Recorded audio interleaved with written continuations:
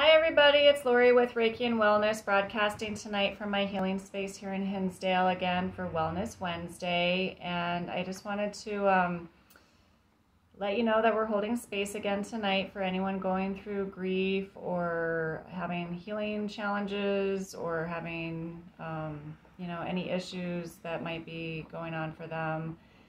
And I'm always here to hold space for you and send you lots of light and healing energy your way.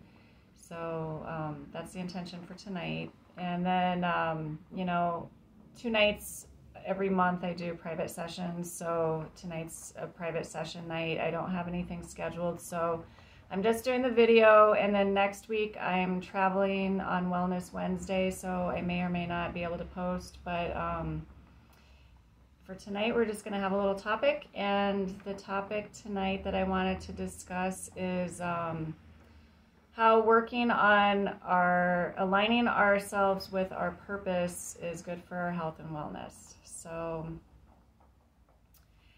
I don't know if we overlook it, but it definitely is a major piece of feeling good about yourself and feeling good about your life, doing work that you're in alignment with.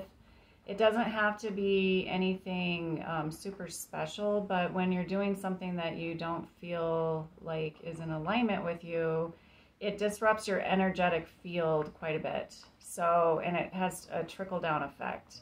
So when you're doing work that you're not enjoying, when you're working with people you don't like to be around, when you are doing something that you think you could be doing something better, it's very difficult to put your energy field into alignment when you have all these things that are bothering you.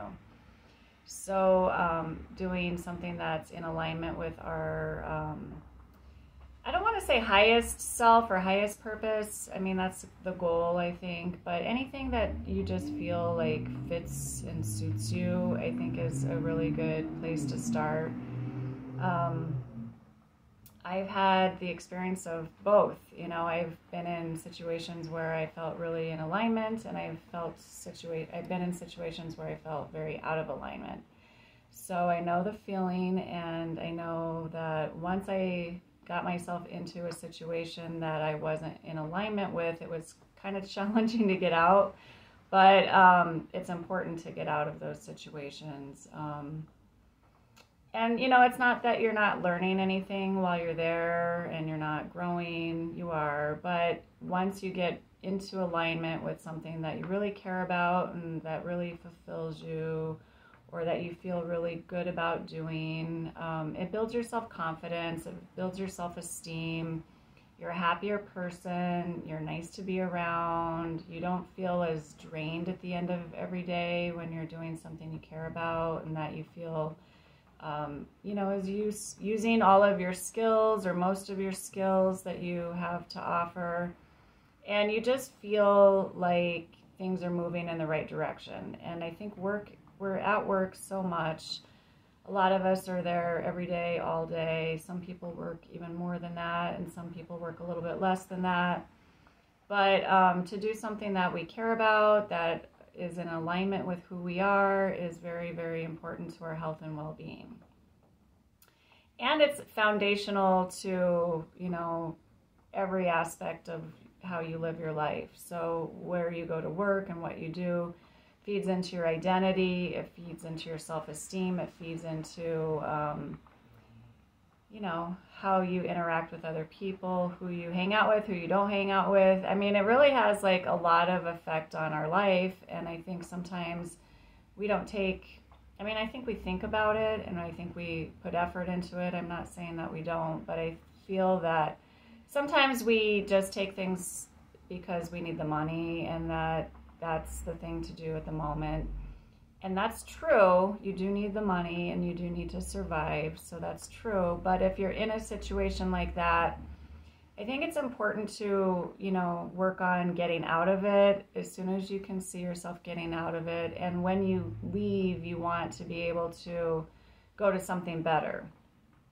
So the ways that I've done that is, I start taking classes at night, or I start working on the thing that I really care about. And sometimes you have to be in a situation where, maybe you don't know what it is that you're looking to do next, or that would use your skill set appropriately. So, sometimes you have to butt up against the thing that doesn't work in order to figure out what might work. So, kind of use it in a constructive way. If you're having a hard time and you're not in the right situation, or you don't feel in total alignment, use it to kind of work on opening yourself up to, well, what would put me in the right alignment? What would work for me? What would feel good to go to every day? What skill set do I have to offer, the job market or the world, if you have a bigger mission you feel like you want to work on? And, start asking the questions and then finding the solutions to those, the answers to the questions by, studying something or apprenticing under somebody that you really like what they're doing, or finding mentors who are doing what you are interested in doing. And, at least put some time into the new direction that you want to head in. I think if you spend some time heading in the new direction, then it'll be easier to pull out of the old direction and switch gears when the time is right. And sometimes the right timing can be abrupt. Suddenly you get fired from your job and it's like, you know what? Okay, great, because I was preparing to do this next thing anyway. So just, working on being in alignment with our work. And, of course, I always consider it soul work or spiritual purpose or higher purpose, higher path. But I think it can look like ordinary things. I think anyone who's in alignment with what they're doing and happy at their job is doing the right thing. You feel it when you go somewhere and somebody actually enjoys what they're doing, and you get a nice feeling when you leave there. You're like, oh, that was a nice experience. It doesn't happen that much anymore, though. When I go to the grocery store or something, people seem like they're on autopilot. And, it's a little bit rare to find the person who's engaging with you and, customer service oriented and giving you a really nice experience from their perspective in their job. So I think, that's not just a little way to make the world a better place. It's a big way, because we're affecting so many people that we reach in our job. We're affecting the people we work around. We're affecting our families when we get home from work.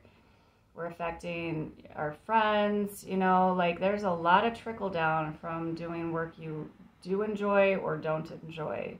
So if you kind of think of it that way, that it's not that you can always make the change right away, but start working on making a change. Start working on thinking about what would bring more satisfaction, what would you enjoy more.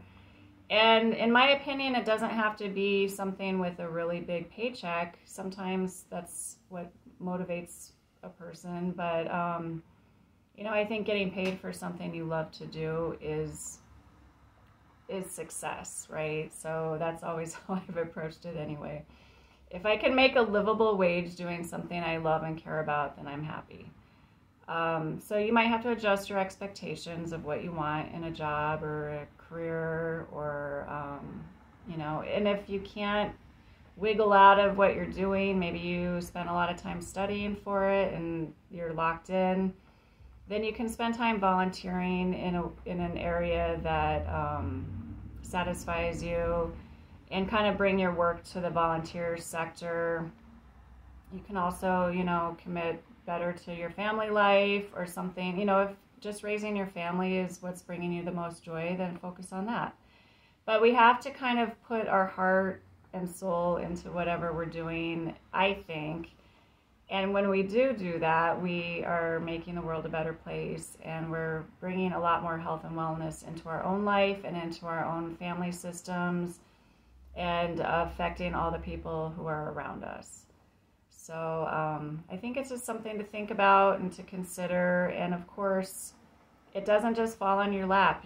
Sometimes it's like a journey that you're on, and you have to really put thought and meaning into everything you consider and really be mindful about what is next for me. What do I really want to be doing? Why am I here? What is my purpose? You know, and those questions are very deep questions to have to answer. But I think they're worthy questions. You have a lot of time that you spend working. You have a lot of people you could be around, and you know, again, it's important.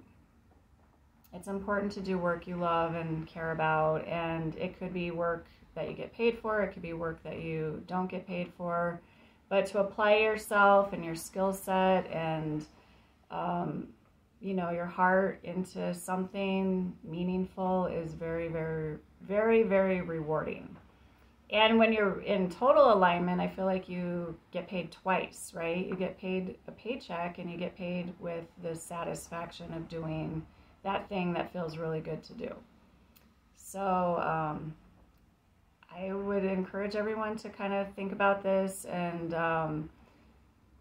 you know, Reiki and mindfulness can help get you there. You can also do other things to set you on the course for being in alignment and in alignment with the right path for you. It's not going to be the same as someone else's path.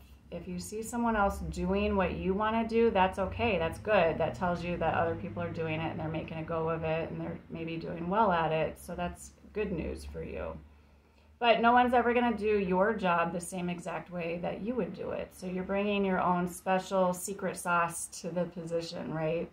You're adding a different perspective, a different way of doing something. So it's going to be unique for you.